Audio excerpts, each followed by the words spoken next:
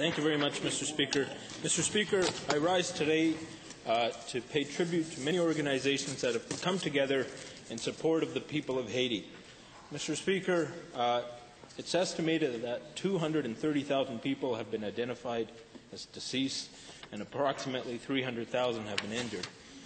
However, Mr. Speaker, through this darkness, we have brought out characteristics of humanity that really encompass the best of us: charity, compassion, and the spirit to persevere.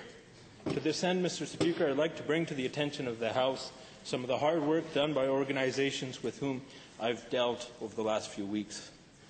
Two of my constituents, Camilla and Bong, recently hosted a Haiti Arise concert that brought together many churches in East Calgary, including Christ is Coming Church, Calgary Mosaic Church, Eastside City Church, U-Turn Project Ministries, Center Street Church, Peace Chapel Church, Rock Point Church, and the Way Missions Christian.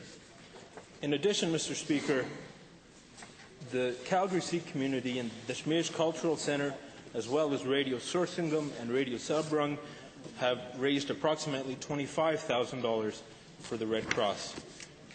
My friends here in Edmonton, the Sikh Youth of Edmonton, recently held a fundraiser for an organization called United Sikhs that has medical professionals on the ground in Haiti, and I believe they've raised approximately $10,000.